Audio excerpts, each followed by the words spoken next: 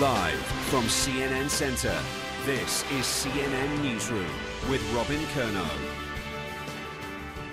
We begin the show in Afghanistan, where Taliban fighters are trying to seize the Panjshir Valley north of Kabul. The rugged district is home to anti-Taliban forces and is the only territory not under Taliban control. Now, fresh fighting was reported on Saturday, with both sides claiming successes. CNN cannot independently verify the accuracy of those reports. Now, in the capital, where ordinary Afghans have been starved for cash, the largest currency exchange market reopened on Saturday for the first time in nearly 3 weeks. Most banks, though, remain closed or are limiting withdrawals. Now, the Taliban takeover has alarmed many Afghans who fear the group's harsh Islamic policies.